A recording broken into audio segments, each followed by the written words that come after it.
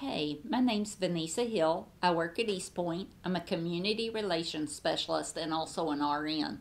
Today, our topic is understanding and managing depression. So, when we think about depression, depression's common, and sometimes it can be serious. There are people that suffer with depression that never seek treatment and they get better. But there are also people that have depression that they need to either talk to somebody or take medicine.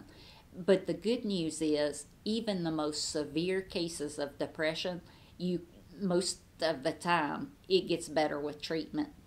In fact, depression is one of the most treatable of all the mental illnesses. Sometimes we'll get up and we'll say, "Oh, I'm so depressed today." No, you're blue or sad today, because to be diagnosed with depression, it has to be 2 weeks in duration, and it usually affects our activities of daily living. And you think about, what do we do for our activities of daily living? Think about sleep. When you have depression, you're either not going to sleep enough or you're going to sleep too much. When you eat, you're either not going to eat, you don't have an appetite, or you're going to eat everything that's not nailed down. If you can get your hands on it, you're going to eat. Neither one of those is good. But when you have depression, it affects your daily life. And not only does it affect you, it affects your loved ones too.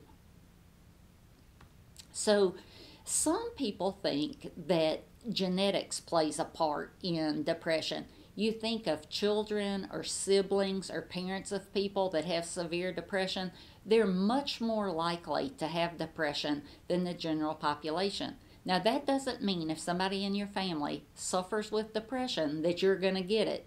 It's just a higher risk factor. And despite all that, the researchers have not been able to find what they call a depression gene when they look at our DNA. When you think about biological factors, our brain, there's chemicals in our brain that we use to communicate, and sometimes they get out of balance when we're depressed. The other thing is, it's like a lot of other things. The brain is affected by depression. Almost all our brain is affected. Think of all the sensory things that we feel that comes from our brain. That can be affected by depression. Think about the high levels of executive function that goes on in our brain. We can't talk if our brain's not working. We can't move if our brain's not working. And depression affects that. Think about our long term memory. You know, uh, we may not remember things if we're depressed. We may have trouble with concentration if we're depressed. And the other thing is, um, depression is associated with anger, fear. We can be sad. And just like being sad, we can have trouble feeling pleasure too. So there's some psychological factors. Are we lonely? Does that have something to do with it? Are we unhappy with our significant other? Have we been through a traumatic event, whether it's a divorce, um, unhappy working environment? Think about what we're going through with COVID. How many people stayed home and they didn't get paid, they didn't have a job? Do you think that can cause depression? When you don't know if you're going to have rent money, your car payment, are they going to cut my electricity off? It could be the loss of a loved one. We've had people that have died during all this virus. You can't even go to the hospital to see somebody. You can't be with them. So that can definitely cause depression. And the other thing that we have to keep in mind is when we're adults, we can suffer depression by things that happened in our childhood. And we're learning a lot more about how that happens. Childhood abuse, it could be demanding parents. It could be that we lost one or both of our parents. And it doesn't have to be that they died, it could be from divorce and you just don't ever get to see them. Some of the personality traits that happen when we get depressed, think about, are you pessimistic or are you optimistic? That can really have a lot to do with how we feel. It's the proverbial, that glass, is it half full or is it half empty? Do we have that perfectionistic attitude? If it's not perfect, I can't do it. If I'm not perfect, I don't want to do it. Could be that we have that inability to trust people. We have that emotional dependence on others.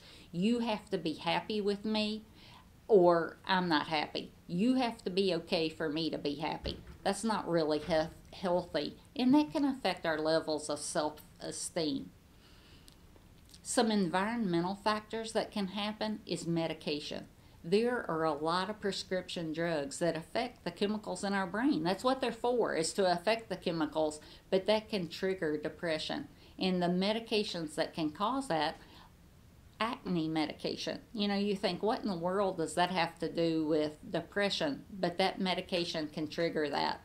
High blood pressure, our contraception, Parkinson's disease, our stomach medicine. And think about what happens usually in the fall months. We go back to daylight savings time. And what happens? We go to work in the dark. We come home in the dark. And so there's an imbalance. It affects our circadian rhythm. When it's dark at 5 o'clock, if you're like me, if it's dark outside, it's time to go to bed, right? If it's light, then we want to get up. But when you're thinking about you're getting up and going to bed when it's dark, that can really affect the way we feel. So when we think about the signs and symptoms of depression, it's that persistent feeling. We all get sad sometimes or anxious, but you just can't get rid of that empty feeling no matter what you do. We have that hopelessness. We feel guilty. There is not one redeeming quality that we can think of. We just feel worthless or helpless. And if somebody comes in the room and talks to us, I just can't deal with you. I'm irritable because I'm not happy with myself. I'm not going to be happy with you. Some of the things that we used to love to do, whether it was sewing, knitting, gardening, golf, whatever that looked like, we don't even want to do that anymore. Just doesn't bring us any pleasure. It's too much trouble. And we're going to get tired. You can get up, go to the kitchen, get you some breakfast, and you're exhausted. It's time to go to bed. And then, sometimes it's overeating or not eating enough. We're not getting those nutrients that we need. Depression can make us have difficulty concentrating. We may not remember the details we're supposed to. How am I supposed to make a decision if I just can't concentrate? I don't even care. Insomnia. We're either sleeping too much, not sleeping enough. And we can have thoughts of suicide or dying. And we'll talk about that later, but that's really important to pay attention to if you feel that way or somebody you love feels that way.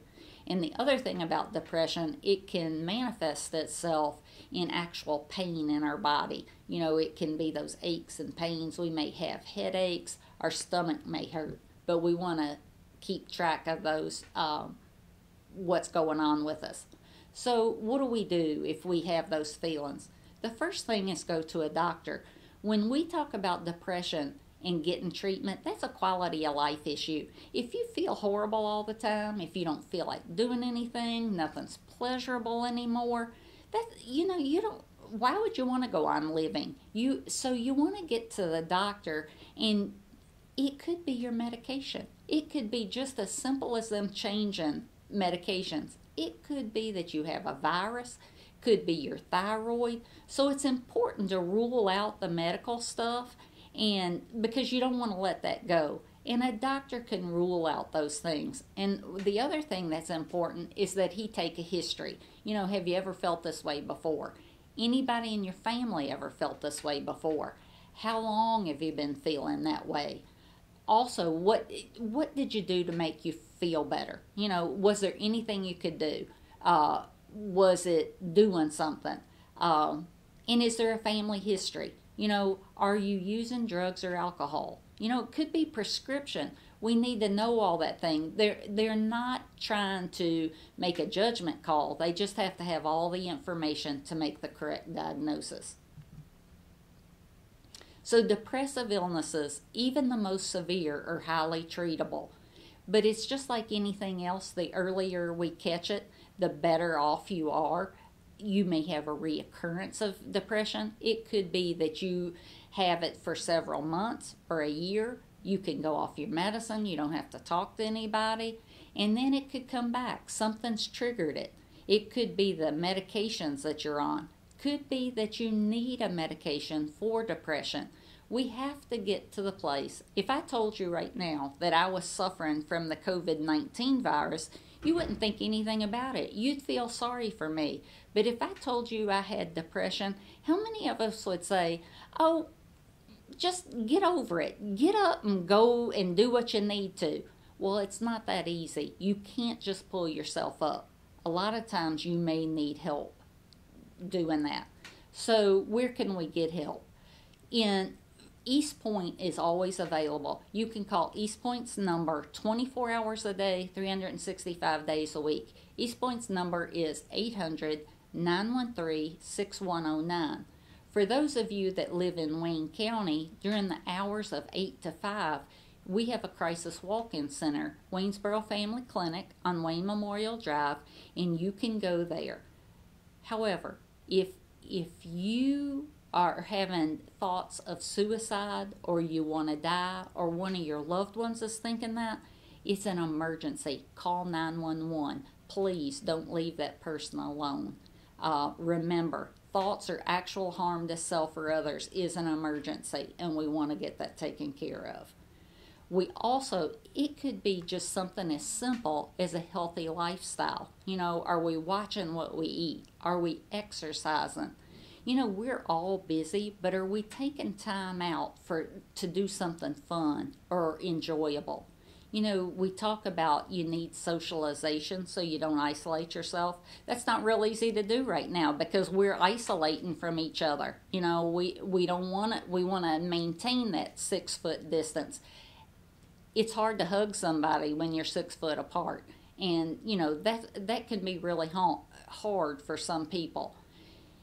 The stronger support system we have, the better off we are, because you have people that you can rely on. Think about your family members, your friends. Is that a strong support? There are some times when our friends and our family is not who we need to talk to. That's what's stressing us. And, we need to be able to own that too. But we got to be able to relax. So, in summary, depression is very common, but it can be serious. It can be caused by a combination of factors, and it interferes with our daily life, every part of our daily life. And it can cause pain not only for us, but the ones we love. The most important thing to remember, though, is if you have feelings of suicide, or you want to die, or somebody that's having thoughts of suicide or wanting to die, it's an emergency. Please call 911. Get treatment at the earliest sign that you can. None of us want to go to the doctor. That's not the first thing on our list. Oh boy, I get to go to the doctor today. But, depression is treatable, and the earlier we get treated, the better it is. And it could be that you need long-term maintenance to prevent a relapse, and we want to think, I don't want to take medicine for depression the rest of my life. But again, we wouldn't, if we had high blood pressure, we would take medicine for the rest of our life. If we had a heart condition, we would take medicine, and we have to think about depression the same way. It's something that keeps me happy. The other thing is famous people. If you think you're the only one dealing with this, Ashley Judd, Ben Stiller. Ben Stiller's funny, but he suffered with depression. Could be, they think that Abraham Lincoln had depression. So just don't think you're going through this alone. Other people had this too. Thank you.